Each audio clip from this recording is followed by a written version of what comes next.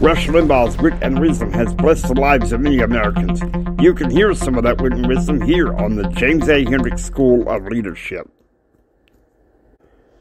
Hello, guys. Happy Saturday. I'm recording this at the wee hours of the morning because, quite frankly, what's said needs to be said. Basically, it's becoming a Latter-day Saint and how that affected my ideology. Okay, so I hope you have your seatbelts buckled. This is going to be a wonderful treat for each and every single one of you. So sit down, buckle them seatbelts. Now, I was raised a Southern Baptist, you know. Iced tea, pecan pie, fried chicken, you know. Church on Sundays. Sometimes lunch on the grounds, all depends. But this one thing I do know is that I grew up, went off to college, and meandered. But I meandered from some of the populist, conservative stuff that my parents. And yes, I was actually a flaming liberal from, say, I guess 1988 until 1994. And then, I don't know, just little by little, my friends in college just whittling away at that. I became a conservative. And I became, as the years went on, I became one of them reactionary conservatives who felt they could find a conspiracy theory under every rock. But some pulverizing things happened in my life that began a metamorphosis to change all that. I was married on June 14th, 1997. And I felt, despite some of our problems, that we had a chance of having a happy marriage. The thing was, we were married for about, I guess I would say about 20 months, a year and a half. And the last 9 months of our marriage were very problematic. We moved to Arlington, Texas. The expectations on me were high. The expectations on her were low. And things deteriorated to the point to where I was like, hey, I don't know. And so she gave me a brute, and it broke my heart. And so I began to come on a journey to where I could find some of the answers of that pain that came, Some people, sadly, they join my faith for what it can do for them. In some ways monetarily. I joined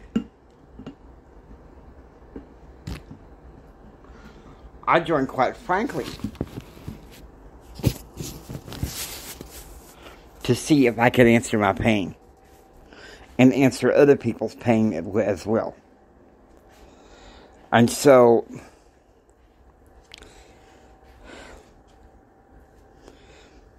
I guess it was June of 2000, things came to a head. I'd been hurting for we separated in February 1999. Divorce was final in September of 1999. And by June 2000, I tried the social drinking montage again which ended me landing flat on my keister, depressed and flat on my keister. And the counselor confronted me about this and said, look,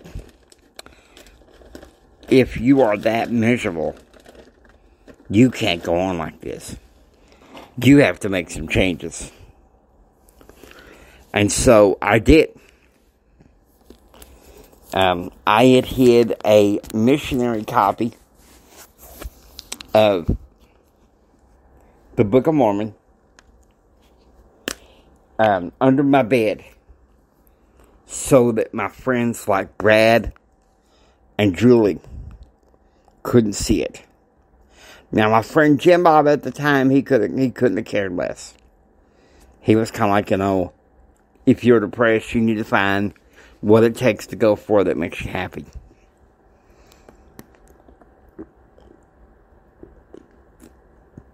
But I knew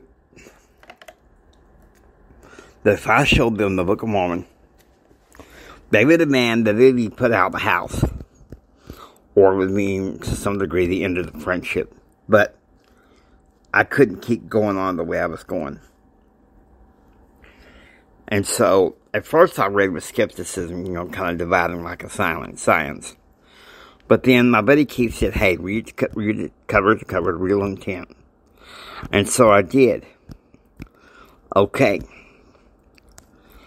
This is where things come to a head.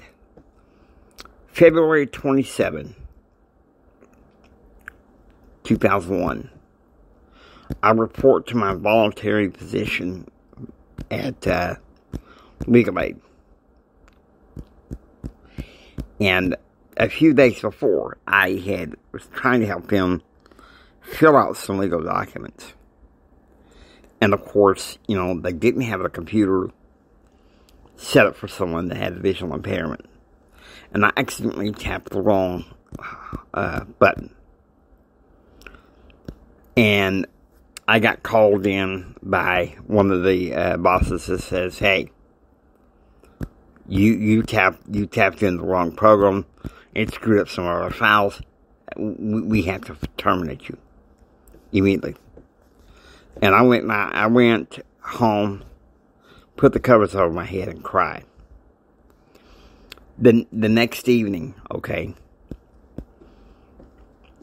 I was like, my friends, Brad and Julie, they told me, don't do this, you're crazy, don't do this, you won't be happy, we won't be happy. But then I started writing what I knew about the Church of Jesus Christ of Latter-day Saints and what they believed. And let me tell you something, I started crying because I knew what I had to do. The next morning, March the 1st, and I'm going to get my scriptures out to prove something to you guys. Okay, so get ready. I'm going to go into the Book of Mormon, 2 Nephi, chapter 2. I want you guys to please forgive me, but my faith is a part of everything I do. And this verse illustrates it, okay? Because it's this verse that I'm about to go to that began me the track of me finding all the answers to some of the pain that I needed at that point in my life. Okay, so I want you guys to get ready to receive this. And then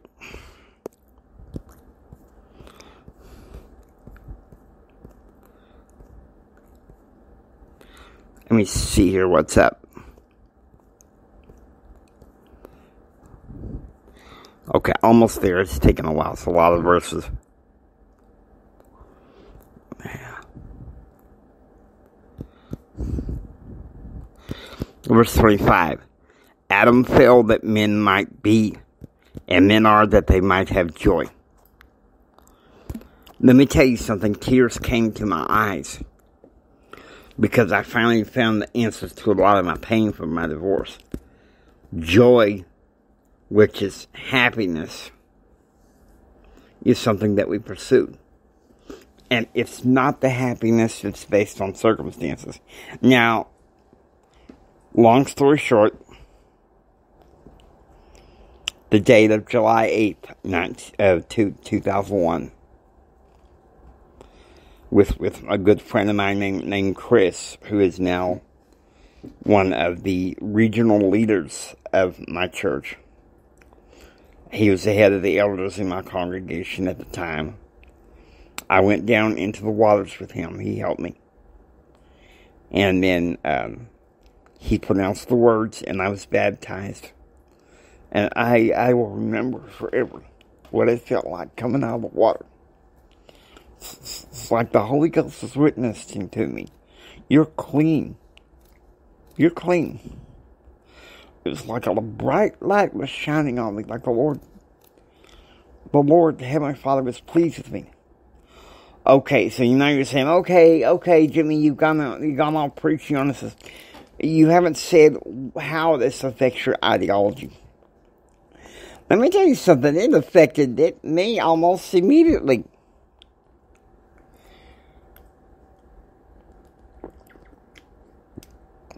I had selected some new slates of friends.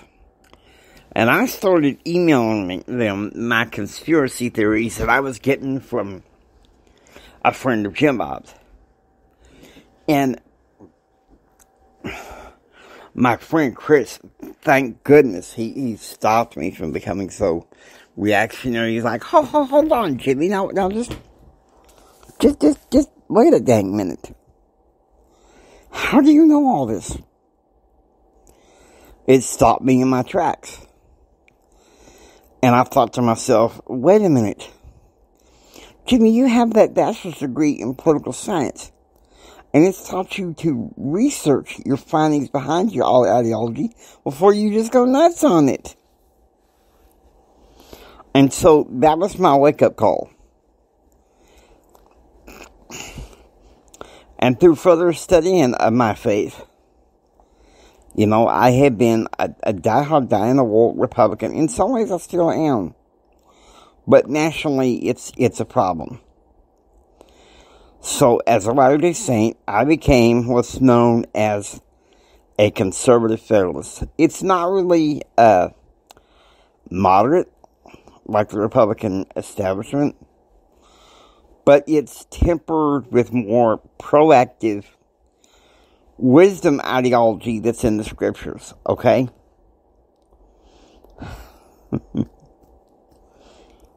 Because if you don't have that proactive wisdom ideology that's in the scriptures, you're sunk. You are sunk. Now, you guys got me.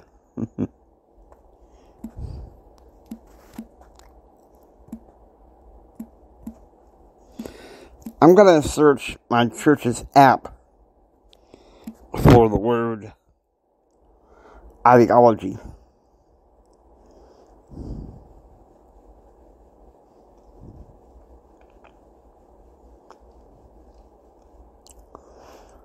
Oh, interesting.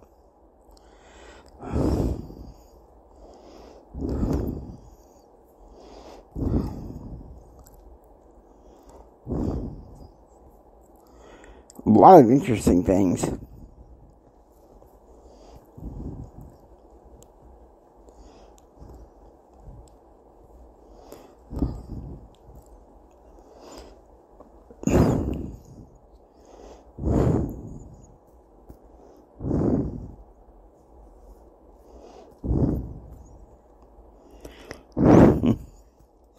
Pretty interesting.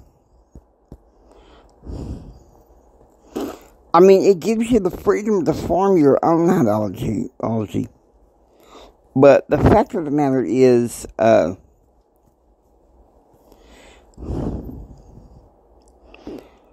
you need to have this is the ideology with faith. Okay?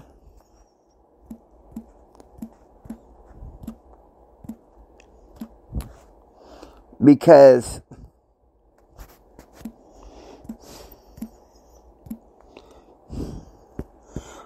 And here's the thing. What I love about being a Latter-day Saint, it's politically neutral. It's politically neutral, okay? And so that's where some of the blessing is. Because you get that neutrality. You get that strength in neutrality. I could sit there and complain and moan and groan about how fractured the Republican Party is. But you know what? The way I see it,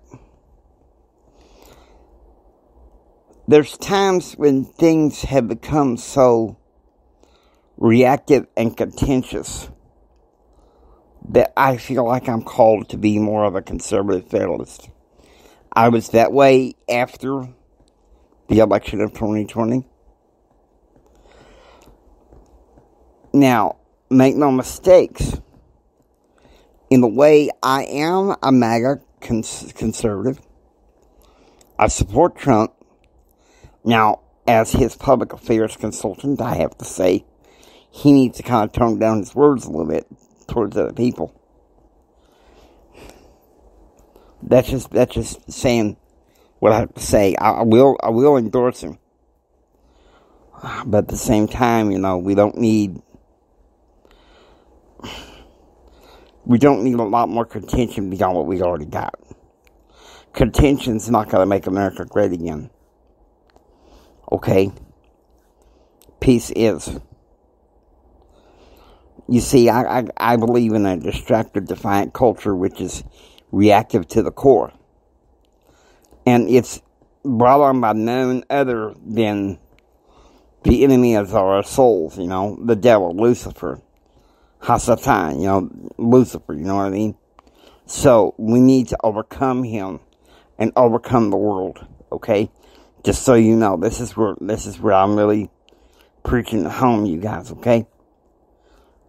I want you guys to take care and know that I care. Next week, we're going to have another series. I'm taking a break Thanksgiving Day. With that, I hope you enjoy listening to the James A. Hendricks School of Leadership. If you like what you hear, please subscribe, become a part of the James A. Hendricks School of Leadership classroom. This is Jimi Hendrix, and until next time, take care and be proactively informed. Monday, I'm going to talk a little bit more about how the church has brought out more of the political science mind into me. Take care, be proactively informed. God bless you guys.